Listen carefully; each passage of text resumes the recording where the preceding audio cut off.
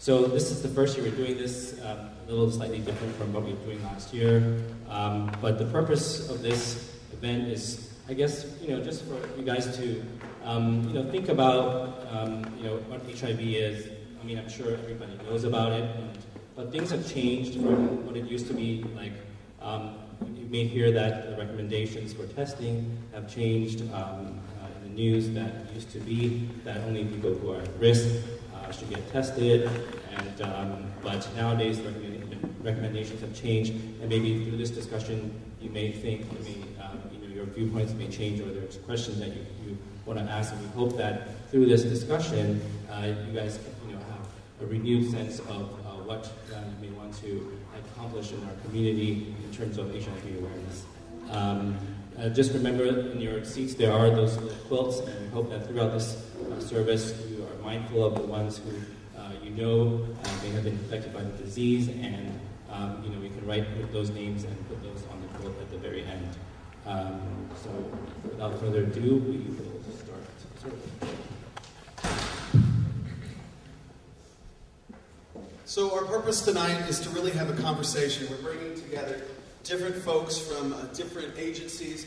We really want to have a conversation to see how these two worlds, faith, HIV, the communities of those living with HIV or who have passed, to really bridge the gap between that community and the church. And so we're going to be introducing you to the agencies who are joining us tonight. And I hope that this will actually work. Yeah, great. And so without further ado, I want to first introduce Alex Lee to come. He's with Asian and Pacific Islander Wellness Center. So you can sit anywhere on the beautiful sofas. Great, and just grab a mic there. So tell us a little bit about who you are, what you do at API, what API is, and welcome. Thanks for having me. So hi, my name is Alex, and I'm from the Asian and Pacific Islander Wellness Center. We're located around 2 blocks away at Polk and Ellis Street, so we're just a hop and a drop away.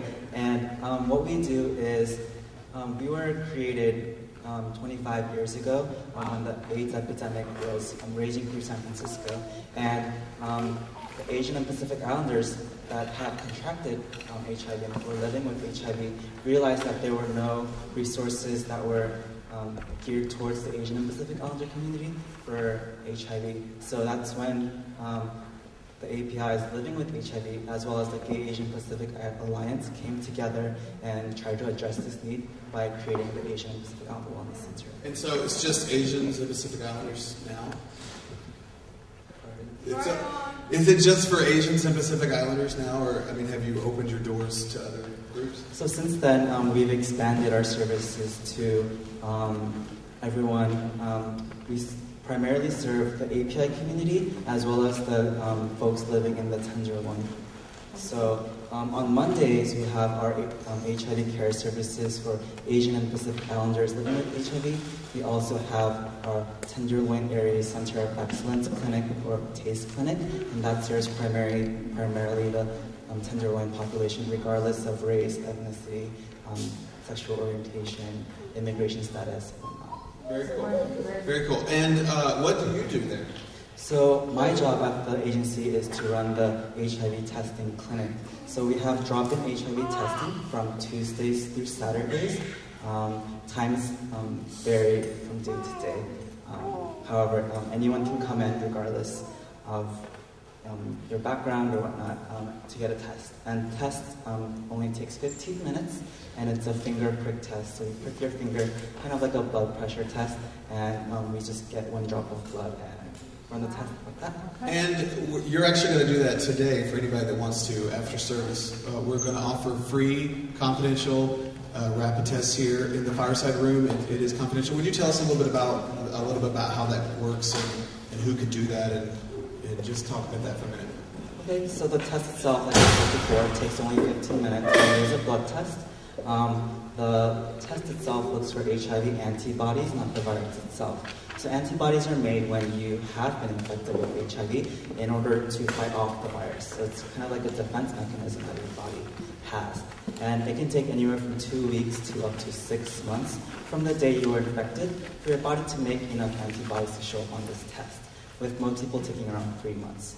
So say you've been infected last night, then this test would not reflect your current status, although you have been infected, because your body did not have enough time to respond and make those antibodies.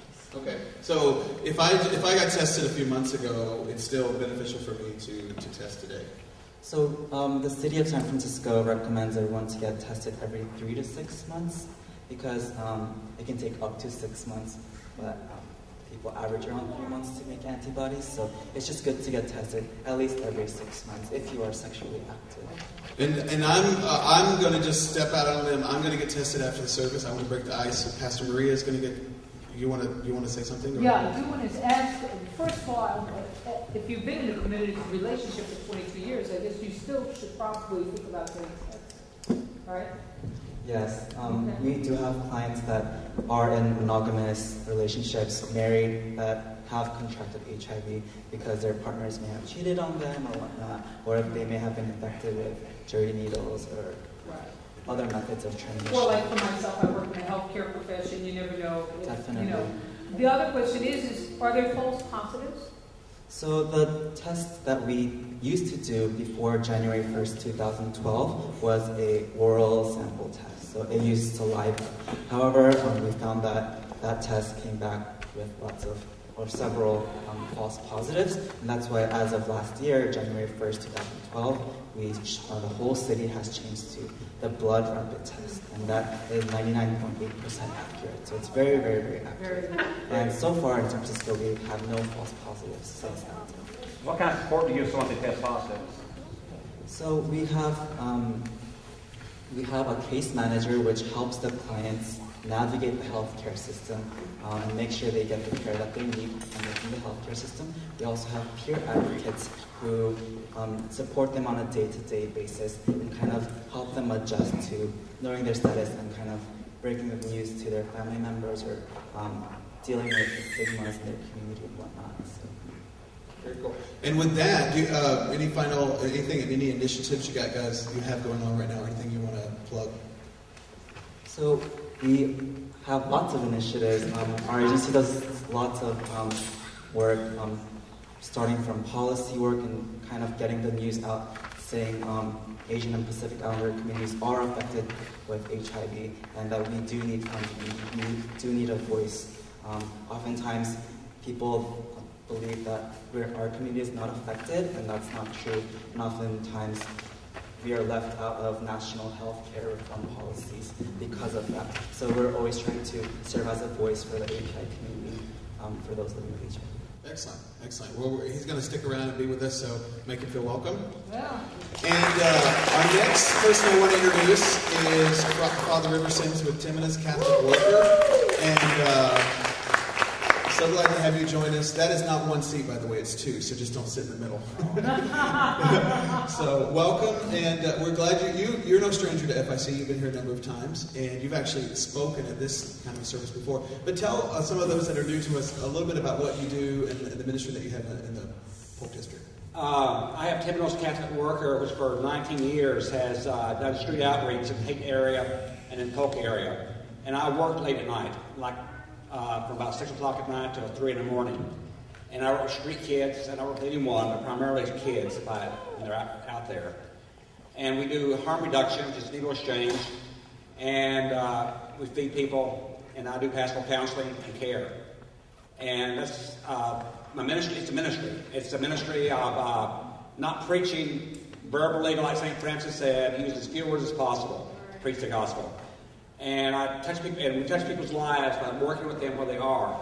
Like 2 nights ago, I spent most of the night taking a 22-year-old back and forth to the hospital. He just got out of the hospital trying to get meds, and he had been here 2 or 3 days when he went to the hospital, and he's not connected to any of the services. And he could not get his medication. He also was tested and found he was HIV positive. He was in a struggle about that, and he fit in nowhere. And so I usually work with the ones that no one else really touches. They're out late at night, or they don't fit into the services because they don't. For one thing, they cannot they cannot play the game, frankly. Like this kid the other night, I spent half the night intervening with him and the hospital staff because he started screaming at them, and they didn't want to even put up with him. And so that's what I do. Awesome. And how long have you been doing this work? 19 years. 19 years. He And started as a child. it started as a child, yeah, right out of the womb. At 5. So, just kind of, if you could, paint a picture of what the Polk district looks like, or the Haight district looks like after midnight on a weeknight. I mean, who is out there? Both Polk and Haight. I'm in the Haight usually from about 6 to 8, and then the Polk after that. And Polk, there are partiers out there, and the kids in the park are getting, they hang out and they are trying to make money, and then they start going back in the park to sleep. And usually it's the later it gets, the longer they get, the worse it gets because it's cold and it's dark. And then the police are harassing them. It's even worse. On Polk Street after midnight, Polk Street's changed in the last 19 years. When I first came here, it was hustling. It was a gay street. Now it's basically, except for, I'm not even sure they want to call it, we even have any gay bars there now. And so it's about after midnight that the drug addicts come out, that people who use drugs come out, and that's when people come out and I work with. I do needle exchange, and that's when I do most of my needle exchange. And people will say to me that there's no one out there using it anymore. I still got the same number of needles. It's about 10,000 a month. Same thing to Haight. They're just undercover. And if they know you, they come out. And they sleep in the alleys. They sleep in the doorways late at night. And they're there. And the city tends to, it's like I was telling Maria today at lunch, or at breakfast, you hardly ever hear homelessness anymore mentioned in the newspaper. And like, for example, Mayor Lee has mentioned it very seldom. And then the ones that are missed are the 9 or 10% that I work with, the ones that do not access services. And they're the ones that I advocate for. They're the ones who are left out. And HIV is on the rise with them. It's always been on the rise. And they have trouble getting into treatment. This kid the other died at General because he was not in the program now. We could not get his medication. And he had about 5 minutes or 10 minutes of counseling for his HIV. So I spent hours with him that night dealing with his HIV and his diagnosis. If you don't fit in the peg, you don't get anywhere. And in the city now, it's becoming a time when we don't really pay much attention to who's out there. We tend to stay on our iPads, we stay on our iPhones, and we ignore people who are really in need. And the church especially sometimes tends to do that because we tend to be, we don't want to have to face it and face what we need to do. Well, we're very glad you're here tonight, and I thank you for being here. And guys, help yourself to some water. So let's make River feel welcome. Do we call you Father River or just River? Whatever you want. Hey, you. So welcome.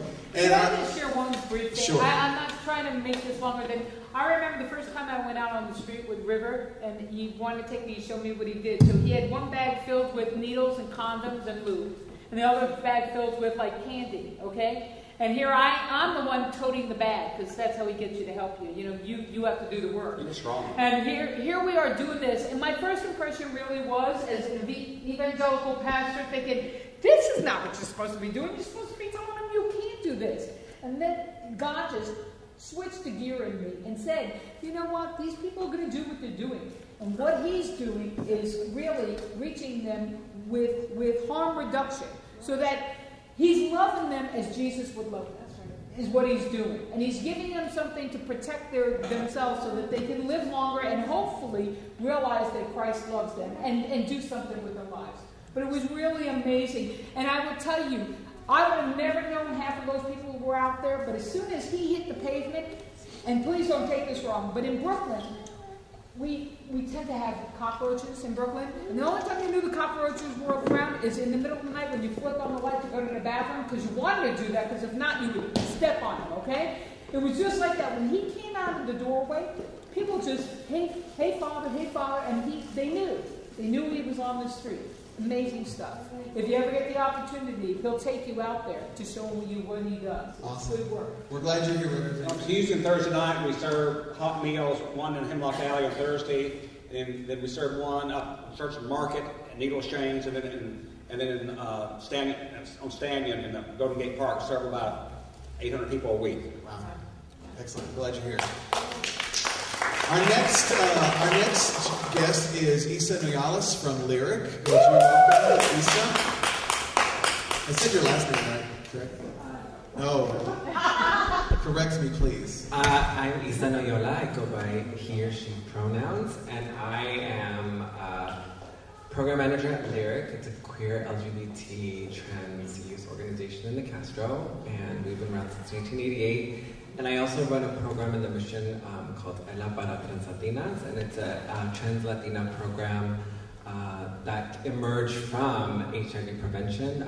It was called the organization before when I first got started was called Proyecto Contra SIDA por Vida, which is Project Against AIDS. And so the trans program, that whole organization closed, and the only remaining program that stayed was the trans program. And so we've managed to survive since 2004, and we're located at the heart of the mission on 16th and Cap. Great. And what are some of the things that you guys do there? Well, I mean, for both, I think Lyric and Ella, I mean, it's really about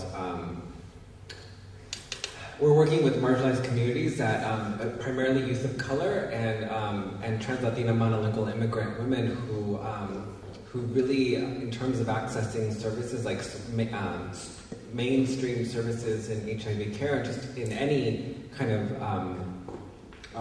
community-based organization, you know, there's really some challenges because of language, because of documentation, because of just not really being reflected in the staff or not being reflected in their environment. So the challenges in terms of working with our populations in San Francisco for youth and for trans women are really difficult, and it's not your standard kind of care, just having testing days or sort of like these mainstream ideas of like accessing services, you know, or like providing services to the community. So we're really about building community, creating safety, creating safe spaces for youth and for trans women to feel safe just to kind of be. And with the rates of violence that are that these populations, our communities face, being so high, 1 in 12 trans women will face assault, not just verbal but physical assault for trans Latina women. So the rates of violence are really high. And so in creating safety and creating those environments, I think that we're then able to kind of talk about health, we're able to talk about these root causes that puts folks at risk. And so I think that our main priority in our goals in programming and in the spaces that we provide are definitely around creating safety, so we can have folks and meet them where they're at, so that then we can have other conversations about health and testing and other services that they're needing. So. And do you all have any current initiatives or any programs or projects that you're working on at the moment? I mean, so for Ella, I mean, at Ella, our major funding in the city comes from HIV prevention, from the Department of Public Health.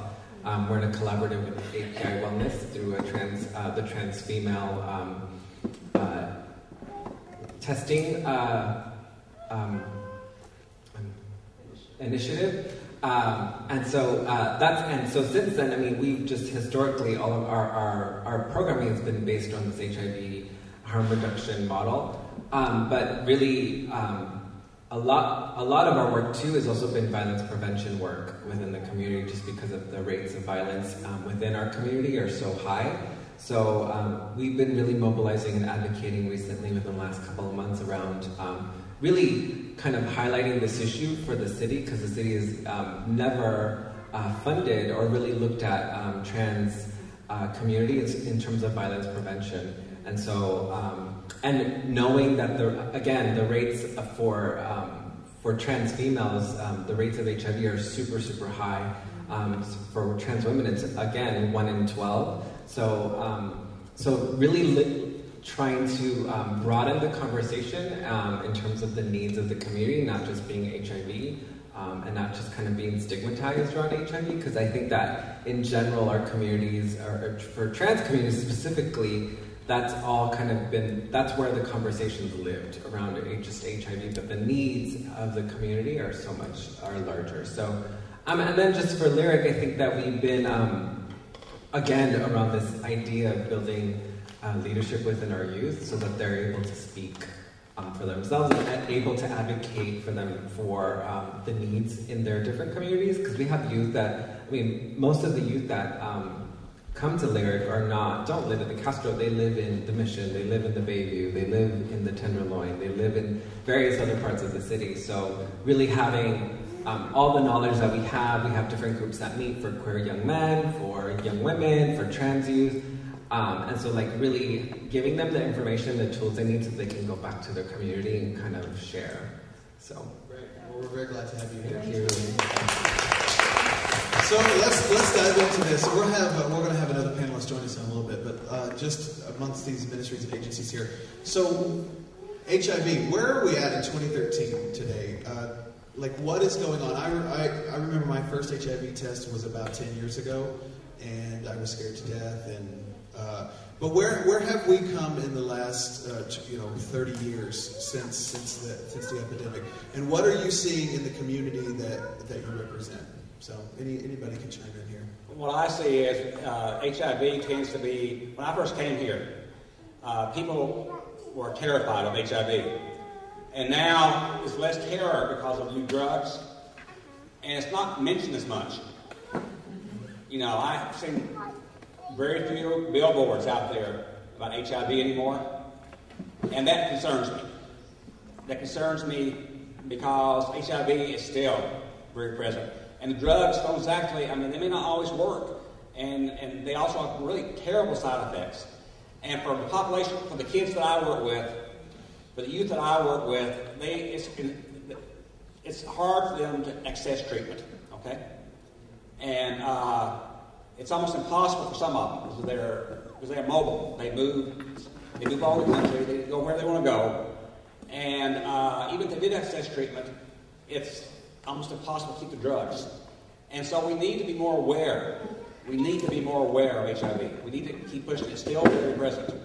San Francisco is blessed because of the resources, where other cities aren't. Still, when the homeless population, it's ignored a lot. Alex, so would you say that access to services is really kind of the new issue? That it's not so much just awareness of HIV, but how do I get treatment and meds and support? I definitely access to services, but I think to me, I think about like where HIV, like where all the funds really came from is because the community really like power to the people and like this idea around mobilizing and like these organizations like ACT UP, and there was just a lot of activism and like a lot of folks really being visible and putting giving this voice to say like we our communities deserve healthcare, we deserve respect, we deserve dignity. And I think that I've seen just in general, just like this like more apathetic kind of stance on just because of these designer drugs that exist, that most communities, most of the higher risk communities really can't access those like high-end drugs. But I think that there is just this apathy, and because of that, I think we're seeing these this like decreasing in funding, criminalization also just for our in terms of the community. I'm not sure if folks are aware, but like in San Francisco and across the United States, folks can get pulled over or get arrested or kind of questioned by cops if you're carrying more than, I think, with 2 or 3 condoms on your person. And so for a lot of our outreach workers at Ella and at Lyric, they've been questioned by police in the Tenderloin when they're doing street outreach, and because they're stigmatized already, they've been they've had to show ID, show I'm from Ella, I'm doing this community outreach, and so in that. I know that San Francisco's been having that conversation. There's been a stay, but still, it's still a reality in other cities. And I just think that because the community has kind of lost its edge in regards to these other issues other than marriage, in terms of being visible and in the activism. I just feel like there's these other other issues and the kind of more conservative or ideas are being pushed. These other agendas, these other ideas that are kind of wanting to kind of suppress our community. And so I just feel like our community needs to be more like active and more, you know, in the community in terms of raising awareness. So. And you talk about condoms, needle exchange, and supposedly you can have needles, but it depends on the cop. I mean, they will use that to get people up in a minute, and it's not uniform. And so I don't care what the law says, what they're told. I've had kids picked up because they're carrying needles, and HIV is spread by the use of dirty needles. Hepatitis is spread. And those needles need to be kept in their hands. But that's one. I gave a young man a needle overnight, and he was terrified because he'd been taken in 2 weeks ago and having a clean needle on it. Alex, what are you saying related to this? So, statistically speaking, HIV in San Francisco is no longer an epidemic, meaning, or rather it's an endemic, meaning it's a controlled disease. So we are averaging around 400 new infections in San Francisco every year. However, I think what the epidemic is now is, like these two speakers have previously mentioned, it is really the stigma surrounding HIV. And this stigma acts as barriers to accessing these services, accessing care, and being retained in care. So I would say it's really about the stigma, and it's really important for us to educate ourselves about how HIV is transmitted, how you can protect yourself, and if you do have contracted HIV, what can you do, and to support them socially as well as, you know, what resources around the community that they can access. Maybe each one of you specifically, like, put some feet to that word stigma. I mean, I hear it a lot, but what does it mean? For my days, it was like, I can't share the toilet with someone. You know, that was miseducation with stigma. But what is the stigma that you're really seeing in the communities that you work with? I see the stigma of homeless youth. I see a stigma of being homeless, being kids, and a stigma of thinking that, you know, they need to get off the street, back to their families, get back into work, and if they don't do that, then they're no good, they deserve what they get. I see the stigma not being recognized, and I mean, that's what makes me angry, is people don't see people as human beings who are the image of Jesus. That's the way I look at people. Every person's the image of Jesus Christ, and that's how we should treat them. Yeah, wow. I mean, I think it's for our folks in terms of the work that we do. It's really to really in addressing the stigma. It's both coming from the outside, but then it's internalized, you know. And so, really trying to, you know, to do that work, that interpersonal work, and because our communities, the rates and the risks of HIV are compounded and made exponentially higher when folks have obstacles to employment, when folks have obstacles to having their pronouns respected when they go to a clinic, when there's no housing opportunities, when all these barriers and areas in your life are not made available to you, or it's harder to access those because of your gender presentation, because of just the stigmas that society has in regards to trans people, trans monolingual folks, youth of color. Because those rates are higher and it's more difficult, then I think that the stigma is made real, and so like you care less about yourself. You care less because you are seeing how difficult it is to navigate in your life and here in San Francisco, and you know, we have youth that come from various places in the United States and thinking San Francisco's like this haven and, you know, this Mecca, you know, they're going to be able to do all these and access all these kinds of things. And the reality is that the waiting lists for beds, for emergency beds, are high. There's waiting lists across the board for just so many services, and you know, there's every year there's like more limited spaces for youth and for trans women specifically. Every year, like Ella's open in the Mission. We're open from 5 o'clock to 9. We're the only program in the Bay Area that's open in the evening for trans women from Tuesday through Friday, because we're meeting the community where they're at. And so, again, youth spaces, queer youth spaces in the city are becoming less and less and less, are deprioritized because the city sees it as, you know, not being effective in terms of it's, there's other places to put that money into other initiatives. So I think that those are the challenges, I think, with the stigmas, is both internally and then just from a standpoint of the different institutions that exist to kind of keep folks in their place, and let's all just stick them in the Tenderloin because that's where all the housing should be for marginalized communities. And so that that what message does that send to folks when the only housing I have or the only opportunities I have are in the Tenderloin or other areas that are highly stigmatized from the rest of the city, so. Excellent. You want to get the last word in on this, Alex? Sure. I would say stigma, at least in the API community, is people being blamed by getting the disease. Like, they deserve it. And as a result, they are discriminated against and they're isolated by their communities. And we have lots of clients who are really afraid to, tell their community about their status, fearing that they may be rejected completely by their parents or their family members or churches or communities. And also, there are cases where folks have been fired from work when they opened up about their HIV status to their coworkers.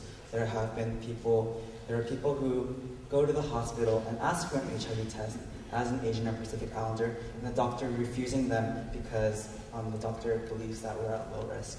And sometimes they find out 10 years later with full-blown AIDS in the ER because they have been discriminated against in those ways.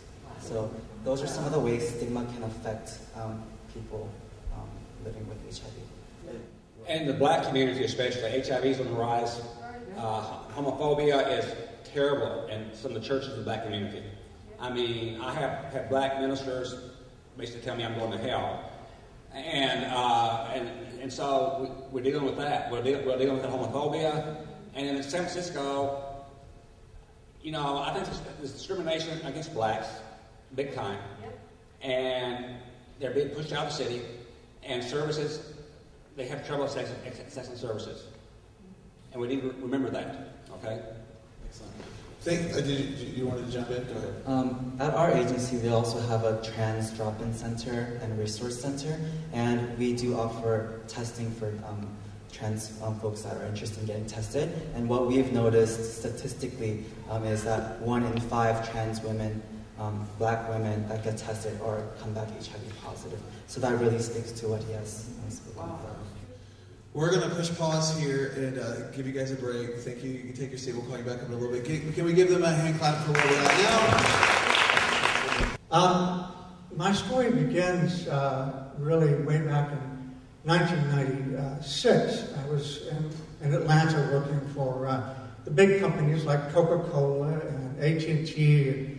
I was at the top of my game and making lots of money being a computer data analyst, crunching lots of information into one big form, kind of like what the government is doing now, if you follow the news. Find it kind of funny what the government's doing, but I used to do it at AT&T. So I didn't really care about anything but making money, and didn't care about my health very much. My diet was awful, and didn't even think about testing, even though I knew I was at risk. And in January, I began having strange pains in my back, and didn't know what it was. Just thought I slept funny, thought it was a pinched nerve, didn't give it any mind.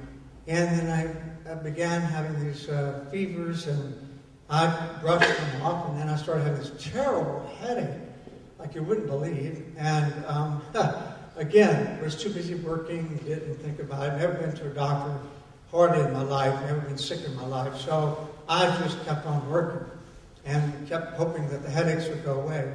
And finally, they got too much to bear. So I finally broke down, went to the doctor in the latter part of January.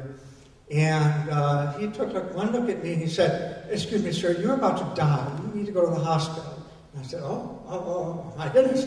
He said, "I'm not even going to charge you." That should have been, I should have known something was up back then. When doctors said they won't charge you.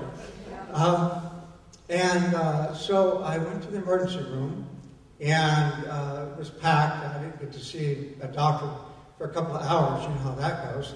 And this little intern looked like Noah Wadley from ER. And he took one look at me and said, well, I don't think there's anything wrong. You know, I don't think you have what the doctor said you had. And I told him what the doctor previously had said. So he sent me home with these little pills. He said, if you don't feel better, come back in about a week. Well, I did not feel better in about a week. In fact, I felt much, much worse. And my eyesight started going. And that really scared me. I was in Target and was getting some pain medication for my neck. It was killing me. And all of a sudden, everything started kind of getting blurry and having after images. And I thought, oh no, I'm going blind. I don't want to go blind in Target. Not in Target, no. I don't want Target to be the last thing I see. But by the grace of God, like an idiot, I got in my car and I drove home. I lived about a mile away and had to make turns and corners. And I kind of remember going through a ditch and hitting a fence, and I don't know how I got home, but I did manage to get home, and it collapsed on the living room floor. And so the next day, I went to the emergency room again, and of course I told them the symptoms I was having, the back pain, the headaches, and they said, well, we do a CAT scan, and then we have to do, some more tests. So they came back to about an hour later and said, we need to admit you. And I thought, uh-oh. So about a week or so later, things got really bad.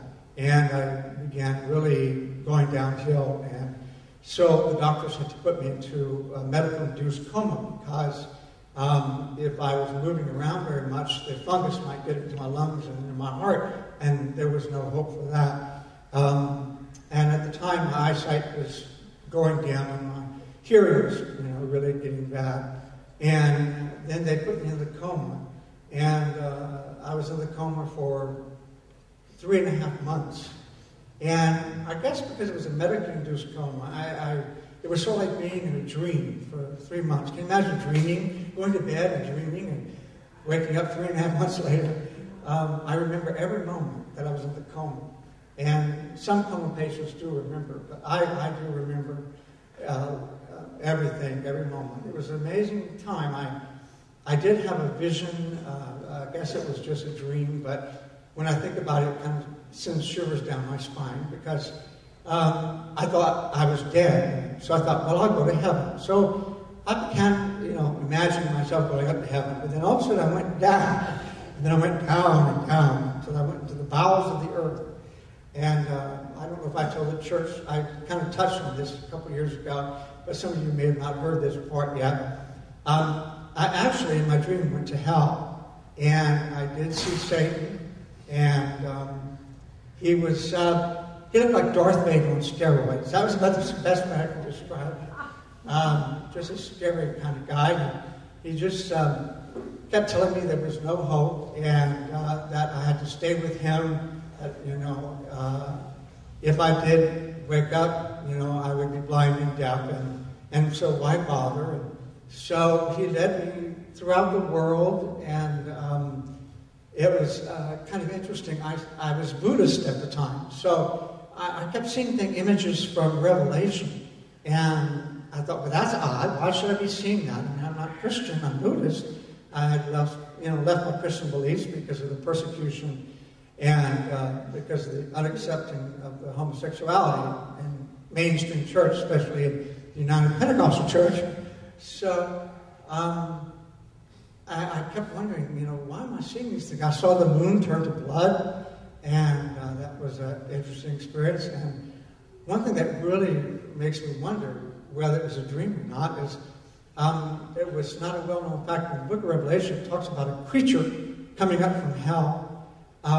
And it stings people like a scorpion stinging, and it flies around. And so I saw that. I actually saw that in my dream or nightmare, hallucination, and I heard it sting people, and they were screaming with intense pain. And I kept asking them, I didn't particularly name him Satan, but I kept asking him, what's going on? Why are these people doing that? Why are you doing that to these people? And so he just called me impudent, and but I thought maybe at one point I thought maybe he was my hope, and he kept wanting me to join him in his kingdom, and I came this close to saying yes because I knew I wouldn't be able to see or hear it. I thought, well, what kind of life is that? What kind of life can I have after that?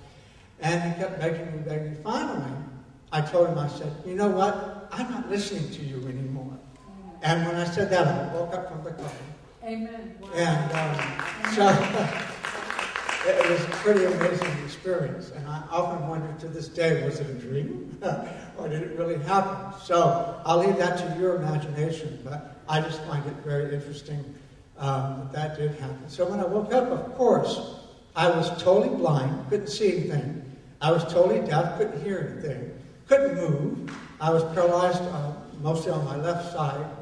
Had a feeding tube, and the works. I mean, I was just really a vegetable. And if it hadn't been for the Lord, I don't know what I would have done. And I realized that I needed God, and so I brought God back into my life. And then I knew I could get better services here in California. So with much prayer and faith, and these days you have to have a lot of faith just living with AIDS, much less being blind and deaf. But I took a bus, a Greyhound bus, all the way from Atlanta to Stockton, California, which is in the valley. But God provided, and there were people on the bus that helped me when we got off the bus. And they made sure I got back on the bus. And so I know the angels were with me. And eventually I worked my way to San Francisco, and here I am. So it's been an amazing journey, and I would just want to thank the church for supporting me over the years. I first came to know Freedom in Christ in 2002. So it's been an amazing journey. But I want to admonish you that if you have not been tested, please test, because you may not be feeling anything. I believe I was positive from 1984, but I was healthy, and so I didn't find out until 96 in the hospital, with the diagnosis of meningitis, and the doctor said, oh, besides meningitis, we have to know you're HIV positive. So that's a heck of a way to find out. I don't think you want to find out that way. And I want you to remember this, if you don't remember anything else. I went into the hospital with car keys, and I came out with this. So, testing is extremely important, everyone. God bless you. Thank you for listening.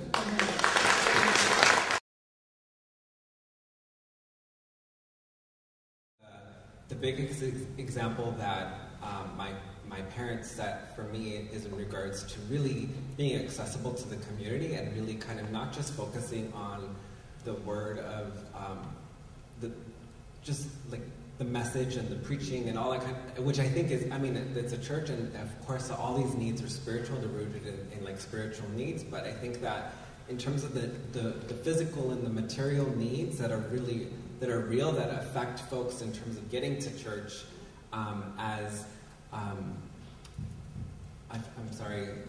Doug mentioned earlier, in terms of just the logistics of getting to church sometimes could be so like overwhelming, that I think that just thinking practically and thinking of how can we support our neighbors, how we can support our community, is really important. I think that in that, then we start to see that the church really starts to create a safe space for folks and a haven, not just for the spiritual aspect of their life, but in these other areas that I think that speaks to people in terms of building trust and community. And I think that's like one of the biggest things, is really bridging that link. And in the outreach that we do, in the ways that the church can message that out, it's really important to like, where is the community and how can we be accessible to the community, and not just expect that folks are going to kind of, just because we say we're welcoming churches, but how are we really reflecting that? So. And I think also, we live in this cocoon here in San Francisco, in this Bay Area. With marriage equality coming, we think everything's going to be hunky-dory. I was in Toledo back in the spring, and I wound up having police protection because my life was threatened, because I was that bad, as one letter said. To me, spirituality is about getting our hands dirty, sharing our faith, putting our feet on the ground. To believe in Jesus means we get out there and work our asses off, frankly. That's good. That's good. Doug, you want to share something? From a personal basis, I would think more visitation. I know the church has programs where they go out and they do it as a whole church, visit different organizations around town. But people with HIV tend to feel isolated. I know I do. And I'm physically isolated many times because it's hard for me to get out. I live away, not that far away, about 5 miles away from the church, but it's very difficult to get here. And I've had much trouble with my foot and haven't been able to come. So I know a lot of you probably know somebody with HIV. But even if you don't, try to get to know somebody. Go to one of these organizations and volunteer and bring the Spirit of Christ to the Tenderloin. You can bring freedom in Christ with you wherever you go. But I think if you take time out and visit with HIV people, not only will they be blessed, but you will be blessed too with their stories. And just you being there will mean more to them than you can possibly know. So I encourage you to find someone, visit with them, and pray for them, and you will be the better person for it. That's great. Sorry, you wanted to chime in too. I'd like to say that we have to really talk about HIV. I feel like everything starts with conversation, and through talking about it openly with your congregation, start a conversation, talk to people about HIV, get tested, and just normalize it into our everyday lives. And I think that is what will really bring positive change. As because of the cocktail that's come out and everything, I think we have just kind of forgotten, the HIV, people with HIV and AIDS. I really do think we have, and and we seem to like to gravitate more to the issues of gay marriage and marriage equality and things to that nature, and because it's hard, it's hard to see people you love not feeling well, feeling sick, or people that you don't even know not feeling well, feeling sick, and trying to just be there for them. And so I advocate and encourage. I know it's not easy, to get involved either in an organization that they're doing or to visit your brother Doug, pick him up. Doug loves to just talk. He likes to go out to dinner and just chat it up. Take Doug out. Terry and I try to take Doug out once a month because that's what my schedule allows. But we'll go. Doug loves going to, Red Lobster. Or he was saying he loves the Olive Garden. Take Doug out, take him out for a sandwich, chat it up with Doug, go shopping with Doug, take Doug to Target, he likes Target, do something with Doug. I just, in terms of San Francisco, I think that, and just nationally too, I think that the funding for care and for services is being cut. I mean, we have Mayor Lee, who is backfilling this next fiscal year for all the Department of Public Health and HIV care and AIDS care, but that's just this next fiscal year.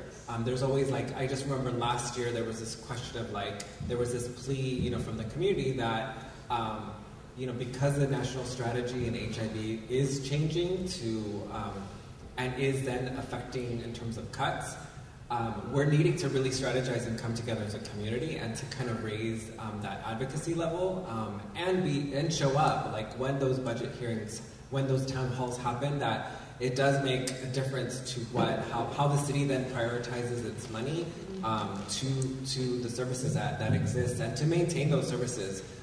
Every single year, smaller organizations that don't have a capacity of a larger infrastructure have been closing. I mean, we just recently saw the Native American AIDS Project close this last year, and so I think that if we again, I think it's about our focus as a community, as an LGBT trans queer community, that where are we putting that focus, and how are we then seeing the community slowly being diminished through the services that we're providing. And so I guess it's really kind of reprioritizing where we're putting our advocacy efforts. Is it marriage equality? Is it these other kind of maybe middle class and upper class values, or is it more of the needs of the community that are and really kind of realizing who are those that are most affected by these